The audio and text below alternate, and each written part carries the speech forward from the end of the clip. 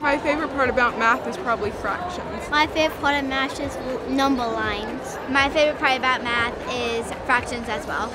Currey Ingram Academy is a school in Nashville, and that school is for students with learning differences. Math was really difficult for them for their entire lives until we started using problem-based learning, lots of manipulatives, making models and representations, and being able to connect all of the different representations of mathematics. I just like learning. My teachers just make it fun in like a different way. Mainly just like moving around and having different games with math and having different activities. Oftentimes we hear of students who are praised for their avid reading habits. But now, what we see at Currey Ingram Academy is a group of students with learning differences who are absolutely inspirational in their devotion to mathematical ideas. They even describe themselves as the math scholars or young Einsteins.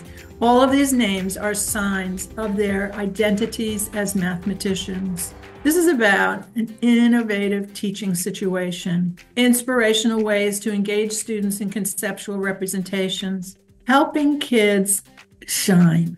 Math was really hard for me in the past, so I'm really happy that now I think that math is easy if you really work hard. I think it's harder for kids to find math fun. I think it's more fun to do problems that have depth in them. We're just learning math. You're doing what you want to do with math. It feels great because I'm inspiring the new generation to love math as well. It's really about empowering the students to know that they can really do high levels of mathematics, because there are 7 million more children with learning differences in the United States who need to be doing what these children are doing, and they all can.